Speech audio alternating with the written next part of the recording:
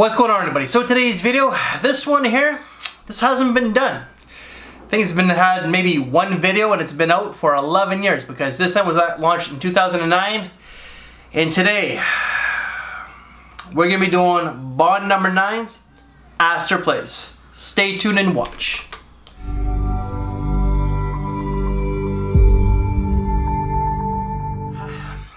So as I said, this one really hasn't been touched upon because it's probably not the best scent. And I'm a fan of Bond number 9. I'm on this Bond kick right now. Bond number 9, Astor's Place, was launched in 2009. The classification, I'm not exactly sure, but this is certainly some sort of floral scent. Floral aromatic, floral citrus, floral, floriental if you want to call it, whatever. But before I give you my thoughts, Steven from the channel Redolessence, why don't you give us yours?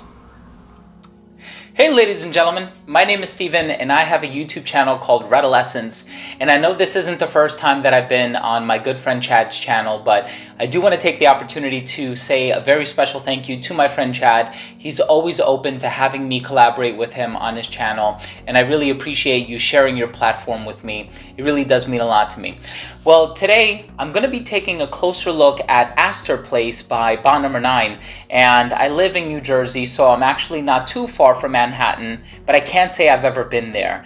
I had a ton of bonbons, and I've actually visited the flagship boutique on 9 Bond Street several times, and I'm very happy that I've had a lot of really positive experiences, and this one particular fragrance is one that I never committed to the purchase of a full bottle. And it's a fragrance that surprisingly my wife loves. So it kind of surprises me that I haven't purchased this fragrance, because if I'm not going to get use out of it, I know for certain my wife definitely will. Now, what is it about this fragrance? It came out 11 years ago, so 2009 is the release date, and there's an IFF perfumer. IFF stands for International Flavors and Fragrances. They are the oil company. The perfumer's name is Laurent Le Guernec. I actually met him one year at a Sniffapalooza, incredibly friendly person, and he composed this particular fragrance. And this fragrance is a freesia dominant fragrance. And so if you're not familiar with the note of freesia, it can definitely have this very bright, strong, vibrant, floral overtone to it. And I know it's used in a lot of other classic women's fragrances. As a matter of fact, if you go online, some people have compared this fragrance to J'adore by Christian Dior. And I can certainly see that in the way that it kind of comes across smelling rather classy. I know there are some woods resting underneath. I know there's also a note of red poppy that's used in here. And I know there's a violet leaf note used in here as well. And what I can say regarding that violet leaf note, it's a very pleasant, smooth note, and it adds a really nice texture to the fragrance. Now, personally, I'm not a fan of a lot of those sharp, heady, bitter white florals. Doesn't necessarily have to be white, could be yellow. And a lot of those ingredients that I sort of think of whenever I think of that are freesia, narcissus, ylang ylang, frangipani to a certain extent, but I like the way that it kind of smells a bit exotic. And freesia is one of those ingredients that I never really got along with. I know there's a Michael Kors fragrance called Michael Kors for her that my wife used to wear all the time until her bottle ran out. I have to buy her a new one. And that is a fragrance that I never really enjoyed on her, and I've been very public about that on camera. And that one, if I'm not mistaken, is a freesia heavy fragrance, and this fragrance is no comparison. This one actually smells rather pleasant, and I actually do enjoy this one. I would say, however, it does lean a little bit feminine, but I know there's a trend in men's fragrances where having a slight touch of floral is not totally off-putting. So I do think that there are going to be a lot of people out there that would enjoy wearing and smelling this one, personally wearing it themselves. And so as a recommendation, and I say this all the time, definitely go out there and try the fragrance before you buy it. I would never recommend or suggest blind buying, but I do find this to be a very pleasant smell, and I like how bright, natural, and vibrant the floral ingredients smell in this one.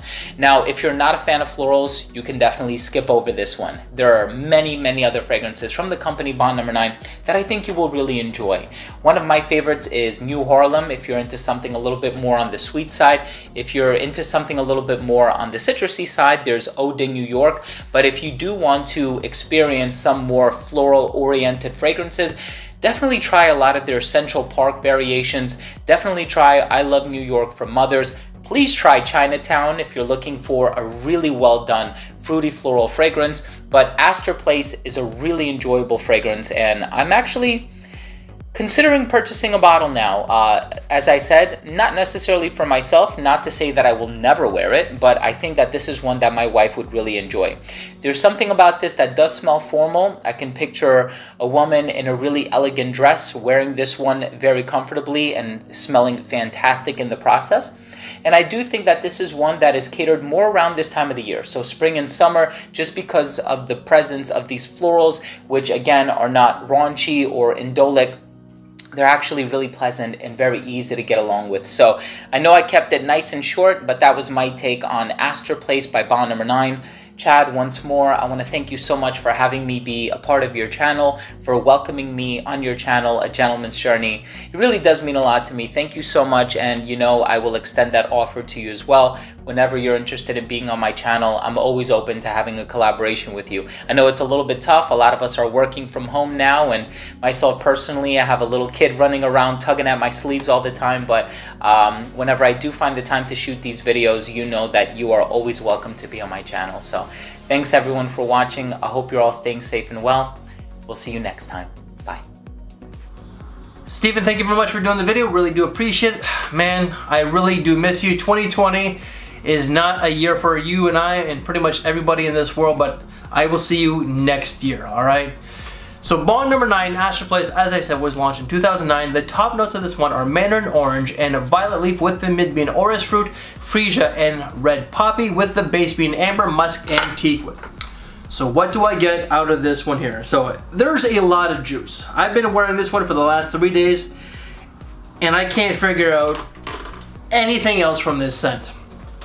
What I get is I get an overabundance of white florals and perhaps violet leaf. I don't get the teakwood, I don't get the red poppy, I don't get the orris root, none of that.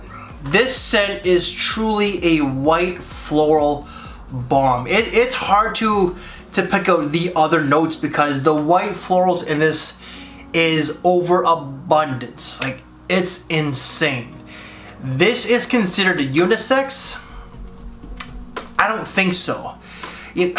Some gentlemen out there will truly adore this one, and there's nothing wrong with that.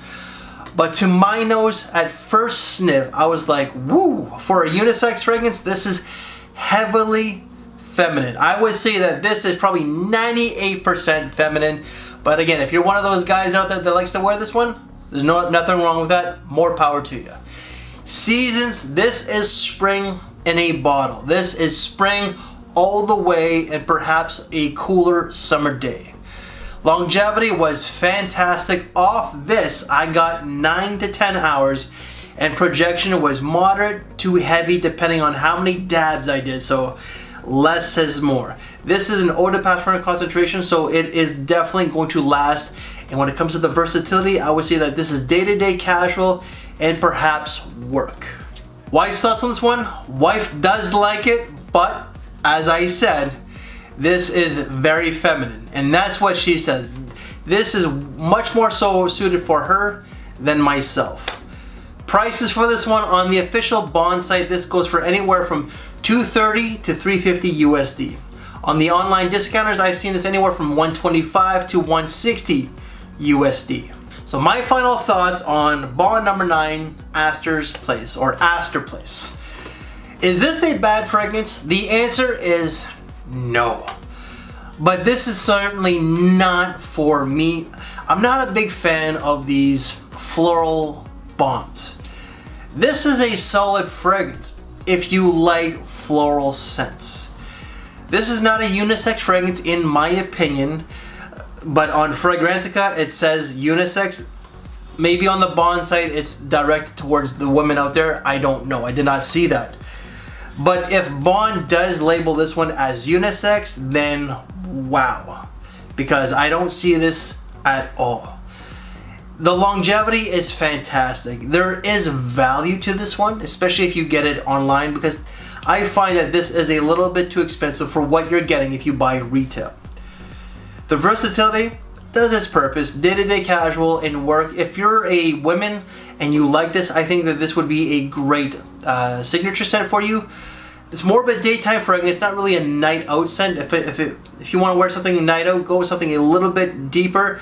This is a heavy hitter, but not enough for the evenings out. My rating out of 5, this is going to have to be a 2.5 out of 5. Just because I'm not for these floral scents. It's way too feminine for my liking.